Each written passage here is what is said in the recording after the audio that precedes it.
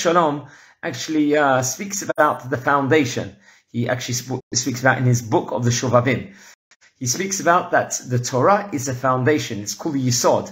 And he speaks within regards to the book of the Pirkei Avot, the Mishnah, the Pirkei Avot, and talks about in chapter 1 that the world stands on three things. That is on Torah, Avodah, and Gimulot Chasadim. Three different things. I'll translate that. Torah is naturally the Torah, the precious Bible that we've got. The Avodah, when it's talking about Avodah here, workings, it's talking about Tefillah, prayer. That's another thing that the world stands on. And the third thing is Gimulot Chasadim, doing acts of kindness. It could be within regards to charity. It could regards to be helping someone, helping the poor, helping a sick person, or whatever it might be. And then Netivot Shalom very much stresses inside his book that when people might falter within regards to the transgressions, within regards to how people could have guarded their eyes throughout the year, what they saw, what they didn't see, what they might have seen, if they stumbled within regards to different transgressions, within regards to, let's say, the Tikun Habrit and all those different things, which are very much during this Shovavim time period, people are repenting.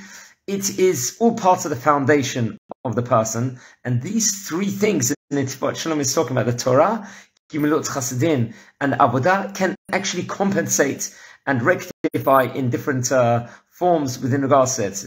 Firstly, I must also say many people during this time period, the pious people, the righteous people, they take on many fasts and very, very many different forms of teshuvot within regards to this. However, this is like a foundation that definitely does very much help for simple people like many of us in modern day. So what is it? So, for example, within regards to Torah, why is Torah one of the three things that is important within regards to the foundation, the Yisod? First of all, the word foundation means Yisod, and that's a word that is used inside the Mishnah in Pirkei Avot.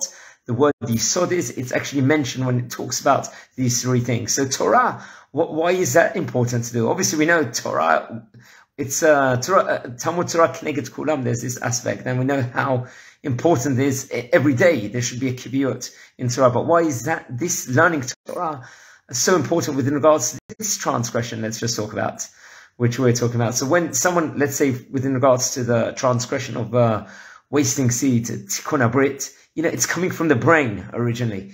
When someone stumbles within regards to this transgression, it's the thoughts of the brain that could have caused it, and then it results in, obviously, potentially has the greatest ability to reproduce. And one of the biggest mitzvot in the Torah is reproduction, is to from this. However, at the same time, when it's wasted, it's a severe transgression, which is related in the code of Jewish law. Very, very. And if one is going to learn Torah, it is an antidote to it, because the Torah, it comes when you're using your brain, as opposed to within regards to the transgression that might have come to it. When you're learning the precious Torah, you're delving in the deepest minds within your brains, and it's like a mikveh. It's like it purifies the thoughts when someone is delving in Torah constantly, and that's why it's so important. With regards to rectifying this thing, the Torah, one is delving in so many hours a day, just immersed totally, because this is an antidote to what people think, about, and pure thoughts. And Jewish holiness and purity is very, very much important, and that definitely will rectify if someone had stumbled in regards to that. But how about Avodah, what we're talking about here, about prayer? Prayer obviously helps all the time. We know we should daven 3 times a day on a natural day, Shacharit, Mincha and Arvit. But why is prayer within regards to this so important? So yeah, obviously it is, because the tears we have in our prayer, the tears that come out of the eyes, especially Netivot Shalom says, is that rectifies for all the transgressions, because it's coming from the heart over here. And one means it, and the more one delves in the prayer and the tefillah, and they mean it, and they say teshuvah, you can always do it even till the deathbed. Teshuvah, repentance in general. And when one is delved in praying in the deepest levels of prayer, and with the tears and everything else, which one has to have that regret from this stumbling with regards to this topic, that also can help rectifying this. Another thing is Gimulot Chasadim, kindness, acts of kindness.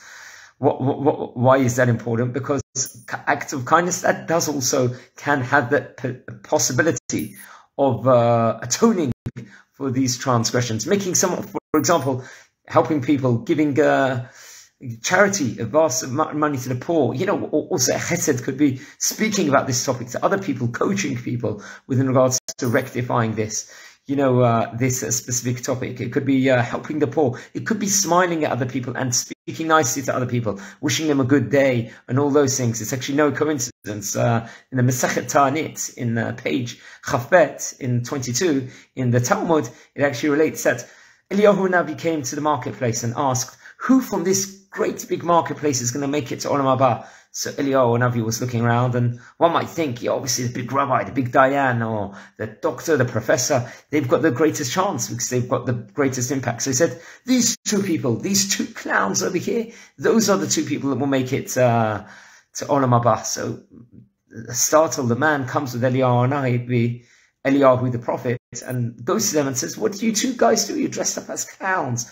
You're going to be destined to go to Olam Haba. So they say, we are comedians and we'd like to cheer people up in the marketplace. We see two people in an argument and we try and cheer them up and make them feel good about themselves. And because of that, Eliyahu the prophet, Eliyahu Hanavi says, they will make it to Olam Haba because of that great amount of kindness that they did. So, it just shows the power of having a good morning, a smile to someone else, obviously in a tznuah way we're talking about, has also a powerful effect. So these three things, can help in rectifying, but there's many, many different things. If one can Google on it within regards to Shovavim, read the book of the Netivot Shalom, I would very much say that is very important, within regards to, there's websites out there within regards to within regards to this topic with guarding the eyes. One wants to become more holy, one wants to become more pure with their thoughts, what they see, and everything else. These are very important things. These are transgressions which are talked about in the heart, in very, very strong terms in the Torah. We don't want to bring this up the whole time, but it's something, it's irresponsible not to bring up this topic also, and that one's got to also do it with sensitivity and obviously relating it in a very tznuah, in a very private, but in a very okay manner also, which is, and I want to add another thing within regards to, there was a great rabbi, Rabbi Yisrael Abu Chatzera, popularly known as the Baba Sali. He was from Morocco originally and lived in Israel, and was a very great rabbi that performed so many miracles. So a few rabbis came to him one time and they said to the Baba Sali, you're able to perform all these great miracles and everything else. We great Rabbanim, we're learning Torah the whole time. Why can't we necessarily, what's your secret over here? Why are you able to perform it? And we necessarily, we also cannot do it. We also come from great Rabbanim. Some of the rabbis said to him, we have great lineage of Rabbanim. So if we're talking about people come from great Rabbanim that are able to do all these miracle things, we've got it also. They say to the Baba Sali, these great rabbis, if it's talking about learning Torah the whole day and giving drashot, Torah sermons, we're also doing it. 18 hours a day we're learning. What's your secret? So the Baba Sali says that he watches everything he sees the whole time. He always looks at he watches everything. He's careful with everything he sees the whole time, the whole of his life. So it's one of the biggest sebulot within regards to this is we watch what we see. We be careful, and I speak about myself, and we're simple people. We've got to be careful what we necessarily see inside this world within regards to because Hashem gave us this matana, this present, and we should use it within regards to in the correct manner. And and this applies both to men and women. I remember talking about when I was younger and everything else, and I remember back in the day there was people that just looking back from university, people had egos, how they dressed to impress the whole time. People, especially men, how they dressed and everything else, and they could look at women in the wrong way, not look at the spiritual meaning of the person, but look at them just as a physical person, just judging them on that. And it could be women flirting with guys dressed, totally to entice or whatever it might be, which is also a woman would have to do repentance for within regards to this topic also, because it's very, very severe. It's also talked about in the different holy books also. So this is a topic, this is a time period, the Shovavim, where both men and women can work on themselves. Women should encourage their husbands or their partners to be more careful, to learn more Torah, to do more acts of chesed, to do more tefillah, to pray more. And women can also build a home of a great amount of Torah, built on tzniut, send their children to Torah Orthodox schools that promote a good Torah lifestyle, strong in learning Torah, Gimulot Chasadim, and also in a tefillah, where they're praying the whole days. This can very much, and the woman is a rock for the man within regards to this, within regards to promoting this.